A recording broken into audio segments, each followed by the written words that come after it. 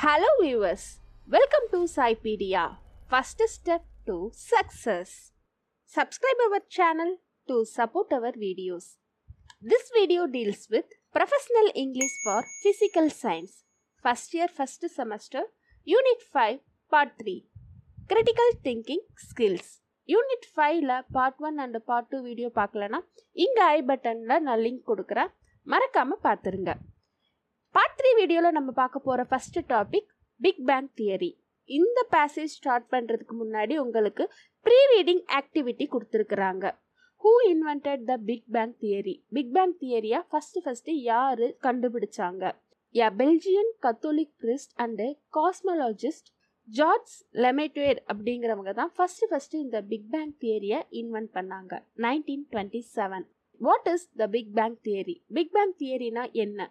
Universe எப்படி உருவாச்சு அப்படிங்கிற ஒரு கான்செப்டை சொல்கிறது தான் பிக் பேங் தியரி அப்படின்னு சொல்கிறோம். இந்த தியரியில் பார்த்தீங்கன்னா யூனிவர்ஸ் ஒரு சிங்கிள் பாயிண்ட்ல இருந்து வெடித்து எக்ஸ்பேண்ட் ஆகி இன்னும் அது லார்ஜாக போயிட்டே இருக்கு, ஸ்ட்ரெச் ஆகிட்டே இருக்கு அப்படின்னு சொல்கிறாங்க. How did the big bang start? Big bang அப்படிங்கிறது எப்போ உருவாச்சு, எப்போ ஸ்டார்ட் ஆச்சு அப்படின்னு கேட்டிருக்கிறாங்க. 13.8 பில்லியன் இயர்ஸ்க்கு முன்னாடி யூனிவர்ஸ் ஒரு சின்ன டைனி ஃபயர் பால் மாதிரி இருந்து அந்த சிங்கிள் பாயிண்ட்லேருந்து வெடிச்சு தான் பிக் பேங் அப்படிங்கிறது ஸ்டார்ட் ஆகுது. Next fourth question, how fast is the universe expanding? Universe எவ்வளோ ஸ்பீடாக எக்ஸ்பேண்ட் ஆகிட்டு இருக்கு, ஸ்ட்ரெச் ஆகுது அப்படின்னு சொன்னேன். ஸோ இன்னும் அது எக்ஸ்பேண்ட் ஆகி போயிட்டே இருக்கு. எவ்வளோ ஸ்பீடாக எக்ஸ்பேண்ட் ஆகுது அப்படிங்கிறதுல ஃபஸ்ட்டு பார்த்தீங்கன்னா ஹுபிள்ஸ் லாவில் பார்த்தீங்கன்னா பெர் செகண்டுக்கு யூனிவர்ஸ் 74 கிலோமீட்டர்ஸ் எக்ஸ்பெண்ட் ஆகுது அப்படிங்கிற ஒரு ரேட்டிங்கை சொல்லியிருக்கிறாங்க. நெக்ஸ்ட் பார்த்தீங்கன்னா பிளாங்க்ஸ் அப்படிங்கிற ஒரு லா இருக்கு. இந்த பிளாங்க்ஸோடைய லாவில் பார்த்தீங்கன்னா 67 கிலோமீட்டர் ஸ்பீடில் யூனிவர்ஸ் எக்ஸ்பெண்ட் ஆகிட்டு இருக்கு அப்படிங்கிறத சொல்கிறாங்க. அகைன் மேக்ஸ் பிளாங்கோடைய இன்னொரு ரிசர்ச்சில் பார்த்தீங்கன்னா 82.4 கிலோமீட்டர்ஸ் பெர் செகண்ட் யூனிவர்ஸோடைய எக்ஸ்பென்ஷன் இருக்குது அப்படிங்கிறத சொல்கிறாங்க. ஸோ நியர்லி 67 கிலோமீட்டர்லேருந்து 82 கிலோமீட்டர்ஸ் வரைக்கும். ஸோ நெக்ஸ்ட் உங்களுக்கு பேசேஜ் கொடுத்துருக்குறாங்க. இந்த பேசேஜில் பிக் பேங் தியரி பற்றி சொல்லியிருக்கிறாங்க. பிக் பேங் அப்படின்னாவே ஒரு சிங்கிள் பாயிண்ட்லேருந்து வெடிச்சு எக்ஸ்ப்ளோர்ட் ஆகி யூனிவர்ஸ் எக்ஸ்பெண்ட் ஆகிட்டே இருக்கு அப்படிங்கிற ஒரு கான்செப்டை சொல்கிறது தான் பிக் பேங் தியரி. இந்த தியரியிலே ஹுபிள்ஸ் லாவை பற்றியும் சொல்லியிருக்கிறாங்க. ஸோ தியரி முடிஞ்சதுக்கு அப்புறமா உங்களுக்கு ஆக்டிவிட்டி 1 கொடுத்துருக்குறாங்க. What to you understand about the origin of the universe from the about text? So universe உருவாகிறதுக்கு காரணம் பிக் பேங் அப்படிங்கிறத சொல்லியாச்சு. உங்களுடைய அண்டர்ஸ்டாண்டிங் வியூ என்ன, நீங்க என்ன நினைக்கிறீங்க அப்படிங்கிறத சொல்லியிருக்கிறாங்க. யூனிவர்ஸ் எப்போ உருவாகுதுன்னு பார்த்தீங்கன்னா 14 பில்லியன் இயர்ஸ்க்கு முன்னாடி உருவாயிருக்கு. அந்த சிங்கிள் பாயிண்ட் சின்ன ஃபயர் பால் அப்படின்னு சொன்னால் ஹைட்ரஜன் அண்டு ஹீலியம் தான் அந்த பால்ல இருந்திருக்கு. ஸோ அப்போது ஸ்டார்ஸோ பிளானட்ஸோ எதுவுமே கிடையாது. ஸோ அந்த கேஸஸோடைய ப்ரெஷர் அதிகமாகி அது எக்ஸ்ப்ளோர்ட் ஆனது தான் யூனிவர்ஸ் அப்படின்னு சொல்கிறாங்க. நம்மளுடைய சோலார் சிஸ்டமில் சன்னோடைய ஏஜ் என்னன்னு பார்த்தீங்கன்னா 4.49 பில்லியன் இயர்ஸ் தான். சன் உருவாகிறதுக்கும் 10 பில்லியன் இயர்ஸ்க்கு முன்னாடி யூனிவர்ஸ் கிரியேட் ஆகிருக்கு. ஸோ யூனிவர்ஸ் பார்த்தீங்கன்னா 100 மில்லியன் இயர்ஸ்க்கு முன்னாடியே இருந்திருக்கு. நெக்ஸ்ட் உங்களுக்கு ஆக்டிவிட்டி 2 கொடுத்துருக்குறாங்க. Conceptual understanding, match these terms with the concept. So ஒவ்வொரு டேர்ம்ஸும் கொடுத்துட்டு அந்த கான்செப்டை கரெக்டாக மேட்ச் பண்ண சொல்லியிருக்கிறாங்க. Galaxy, a huge collection of gas, dust and billions of stars and their solar systems all held together by gravity.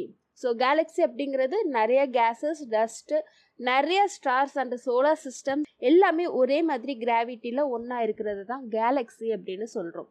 Cosmology அப்படின்னா என்ன? த scientific study of the large scale properties of the universe as a whole. யூனிவர்ஸோடைய objects பற்றின studies தான் cosmology. The big bang theory, the universe begin as just a single point then expanded to grow as large as it is right now. So ஒரு single பாயிண்ட்லேருந்து universe உருவாகி வெடிச்சு expand ஆகிட்டே போயிட்டு இருக்கிறது தான் பிக் பேங் தியரி அப்படின்னு சொல்கிறோம். Density, a measure of mass per volume. So மாஸில் ஒரு வால்யூம் அப்படிங்கிற மெஷர்மெண்ட்டை தான் டென்சிட்டி அப்படின்னு சொல்கிறோம். Singularity, a single point of very high temperature and infinite density. So high temperatureலயும் infinite density அதிகமா இருக்கிறது தான் singularity அப்படின்னு சொல்றோம். Next, Hubble's law, the observation that galaxies are moving away from the earth at velocities proportionally to their distance. So எட்லேருந்து ஒவ்வொரு கேலக்சிஸும் move ஆகி போகுது. யூனிவர்ஸோடைய expand பற்றின எக்ஸ்பிளனேஷனை சொல்கிற லா தான் ஹிபிள்ஸ் லா அப்படின்னு சொல்கிறோம். Photon, a subatomic particle with a positive electric charge. Electron, a subatomic particle with a negative electric charge. Neutron, a subatomic particle with no electric charge. Atomic nuclei, the small dense region consisting of protons and neutrons at the center point of an atom. ஒரு single ஆட்டமை தான் atomic nucleus. Next உங்களுக்கு activity 3 கொடுத்துருக்குறாங்க. இந்த activity பார்த்தீங்கன்னா ஒரு passage கொடுத்துட்டு கரெக்டான வேர்ட்ஸை fill பண்ண சொல்லியிருக்கிறாங்க. ஸோ இந்த ஆக்டிவிட்டியை நான் பிளாக்கரில் அப்லோட் பண்ணுறேன். Next activity 4 word search. So இங்கே உங்களுக்கு ஒரு பேசேஜ் கொடுத்துட்டாங்க. தென் அதுக்கப்புறமா சில வேர்ட்ஸ் கொடுத்துட்டு அதுக்கேற்ற மாதிரியான சேம் மீனிங் இருக்கிற வேர்ட்ஸை ஃபில் பண்ண சொல்லியிருக்கிறாங்க. First question, verifiable by observation, எம்பிரிசியல், observable facts or events, phenomena, plenty, abundance, corresponding, proportional, features, characteristics. Next உங்களுக்கு ஆக்டிவிட்டி 5 கொடுத்துருக்குறாங்க. இதுவுமே நம்ம மேலே ஆக்டிவிட்டி 4ல் கொடுத்த பேசேஜை தான் ரீட் பண்ண போகிறோம். Read the above passage and find 5 words. So அந்த பேசேஜில் இருக்கிற கீவேர்ட்ஸை எழுத சொல்லியிருக்கிறாங்க. ஸோ சில இம்பார்ட்டன்ட் கீவேர்ட்ஸ் என்னென்னு பார்த்தீங்கன்னா big bang, scientific community, expansion, loss of physics, ஹிபிள்ஸ் law, cosmology, galaxies. Next உங்களுக்கு ஆக்டிவிட்டி 6 கொடுத்துருக்குறாங்க. இந்த ஆக்டிவிட்டி பார்த்தீங்கன்னா மேலே இருக்கிற பேசேஜை சம்மரைஸ் பண்ணி எழுத சொல்லியிருக்கிறாங்க. ஸோ இதுவும் நான் உங்களுக்கு பிளாக்கரில் அப்லோட் பண்ணுறேன். பிளாக்கரோட லிங்க்கை இந்த வீடியோவுடைய டிஸ்கிரிப்ஷன் பாக்ஸில் கொடுக்குறேன் நான். நெக்ஸ்ட் உங்களுக்கு டஸ் 5G போஸ் ஹெல்த் ரிஸ்க், இந்த பேசேஜ் கொடுத்துருக்குறாங்க. 5G பற்றின ஒரு கான்செப்டை இங்கே கொடுத்துருக்குறாங்க. 5G பார்த்தீங்கன்னா ஹெல்த் வைஸ் ரிஸ்கா அப்படிங்கிறத இந்த பேசேஜில் எக்ஸ்பிளைன் பண்ணியிருக்கிறாங்க. ஸோ இந்த பேசேஜ் முடிஞ்சதுக்கு அப்புறமா உங்களுக்கு பி செக்ஷனில் refer the following news articles in connection with the previous articles அப்படின்னு கொடுத்துருக்குறாங்க. ஸோ இங்கே உங்களுக்கு ஒரு 4 லிங்க்ஸ் கொடுத்துருக்குறாங்க. ஒவ்வொரு லிங்க்குமே பார்த்தீங்கன்னா 5G பற்றின இன்ஃபர்மேஷன்ஸை கொடுத்துருக்குறாங்க. நெக்ஸ்ட் உங்களுக்கு ஆக்டிவிட்டி 1 கொடுத்துருக்குறாங்க. Critically reflect your ideas on the following topic in the form of an essay based on your previous readings. மேலே இருக்கிற எஸ்ஸேஸ் எல்லாம் ரீட் பண்ண பிறகு உங்களுடைய கான்செப்ட், உங்களுடைய ஐடியாஸ் என்ன அப்படிங்கிறத ஆக்டிவிட்டியில் எழுத சொல்லியிருக்கிறாங்க. ஃபர்ஸ்ட் கொஸ்டின் என்னன்னு பார்த்தீங்கன்னா the advantage and disadvantages of 5G network technology. So 5Gயோடைய advantages என்ன, டிஸ்அட்வான்டேஜஸ் என்ன அப்படின்னு எழுத சொல்லியிருக்கிறாங்க. இங்கே உங்களுக்கு நான் அட்வான்டேஜஸ் அண்ட் டிஸ்அட்வான்டேஜஸ் உடைய சப்டாபிக் மட்டும் கொடுத்துருக்கிறேன். இந்த கொஸ்டினுடைய டீட்டெயில் எக்ஸ்பிளனேஷனையும் நான் பிளாக்கரில் கொடுக்குறேன். அட்வான்டேஜஸ் என்னன்னு பார்த்தீங்கன்னா ஹையர் டவுன்லோடட் ஸ்பீட், ரொம்ப ஸ்பீடாக டவுன்லோட் பண்ண முடியும்.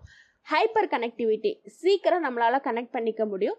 ப்ராசஸ் ஆப்டிமேஷன், ஸோ ப்ராசஸும் நம்மளுக்கு ஸ்பீடாக இருக்கும். தென் டிஸ்அட்வான்டேஜஸ் ஆஃப் 5G டெக்னாலஜி பார்த்தீங்கன்னா இமீடியட் அப்சலன்சன்ஸ். ஸோ லாங் யூஸ் நம்ம பண்ண முடியாது, லாங் டேர்முக்கு நம்மளால் யூஸ் பண்ண முடியாமல் போயிடும். டெக்னாலஜிக்கல் எக்ஸ்க்ளூஷன், டெக்னிக்கலாகவும் நம்மளுக்கு நிறைய ப்ராப்ளம்ஸ் வர சான்சஸ் இருக்குது. இன்சஃபிஷியன்ட் இன்ஃப்ராஸ்ட்ரக்சர், ஸோ இன்ஃப்ராஸ்ட்ரக்சர் கரெக்டாக இல்லாததுனாலையும் நம்மளால் ஈஸியாக யூஸ் பண்ண முடியாது. அண்ட் ஃபைனலாக risk in security and proper data handling, security லெவல்லையும் நம்மளுக்கு நிறைய ரிஸ்க் இருக்குது. அண்டு டேட்டா மேனேஜ்மெண்ட்டும் நம்மளால் கரெக்டாக பண்ண முடியாது. ஸோ இது எல்லாமே டிஸ்அட்வான்டேஜஸ் அப்படின்னு சொல்கிறாங்க. நெக்ஸ்ட் உங்களுக்கு ஆக்டிவிட்டி 2 ரீடிங் டாஸ்க் கொடுத்துருக்குறாங்க. இதில் நிறைய வேர்ட்ஸ் கொடுத்துட்டாங்க. அந்த வேர்ட்ஸை பர்டிகுலர் ஃபீல்டுக்கு ரிலேட்டடாக இருக்கிற மாதிரி பிரிக்க சொல்லியிருக்கிறாங்க. சில எக்ஸாம்பிள்ஸ் மட்டும் நான் உங்களுக்கு இங்கே சொல்கிறேன். சிலிண்டர், பாலிகான், அப்ஸ்டியூஸ், இது எல்லாமே பார்த்தீங்கன்னா ஃபிகர்ஸோடைய ரிலேட்டாக இருக்கிற வேர்ட்ஸ். ஸோ ஒவ்வொரு ஃபீல்டும் ரிலேட்டாக இருக்கிற மாதிரியான வேர்ட்ஸை இங்கே எழுத சொல்லியிருக்கிறாங்க. ஸோ இந்த ஆக்டிவிட்டியும் நான் உங்களுக்கு பிளாக்கரில் அப்லோட் பண்ணுறேன். இதோட நம்ம யூனிட் 5 உடைய லாஸ்ட் டாபிக் முடிஞ்சது. இந்த எக்ஸ்பிளனேஷன் உங்களுக்கு ஹெல்ப்ஃபுல்லாக இருந்ததுன்னா மறக்காமல் லைக் பண்ணுங்கள். அண்ட் நம்ம சேனலை ஃபஸ்ட் டைம் பார்க்குறீங்கன்னா மறக்காமல் சப்ஸ்கிரைப் பண்ணிடுங்க. தேங்க்ஸ் ஃபார் வாட்சிங். Happy learning.